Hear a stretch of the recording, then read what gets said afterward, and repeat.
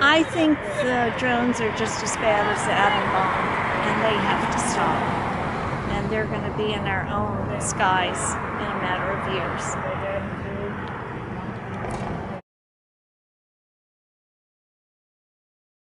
Yeah. Okay, I'm here because it's Thursday night and I wanted to do something on Thursday night. No, I'm here for the same reasons everyone else is. I want to see an end to this damn war, and I want to see. I just heard that someone talked about the drones. The sad thing of the drones is, I think that our whole Air Force and Navy, our whole military is going to be based on this drone technology. We're not going to risk any of our own people's lives to fight wars. And once that happens, we're never going to end wars because we won't have a pony in the race. And drones are going to create perpetual, never-ending war. And I want to see it stop while we can. Thank you. Okay, I'm here tonight because the war economy is not working for me, and it's not working for a lot of other people who have no voice, and I feel that it's my responsibility as someone who does have voice to speak up for them. Thank you.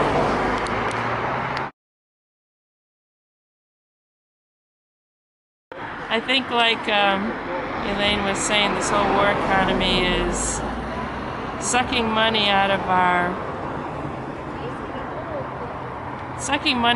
country in a way that's not only harmful to the people here, but harmful to women and children and men all around the world. And the only people that really benefits are the corporations that make the guns and all of the corporations that supply the military with food and all the rest. And it's sickening because these corporations, they're getting richer and richer. And even the workers within those corporations are working for pennies. A lot of people are suffering, and we've got to turn this around. People need to wake up in this country. Thank you.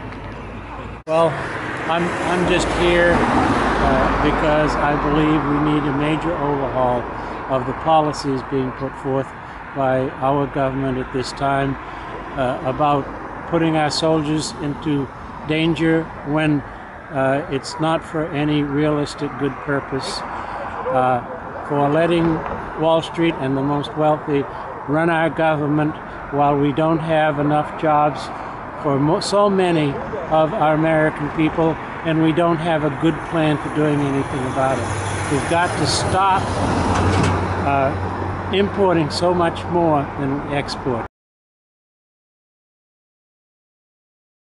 That I think we desperately need some kind of campaign finance reform in this country. We have a corrupt system where money drives the elections, and it's getting worse every election.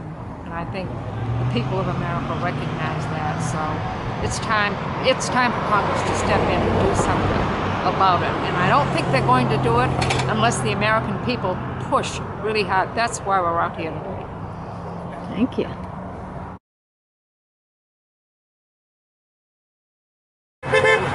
Okay, why are you standing here, Bobby? 10 years, too long. Watch his mother get beat.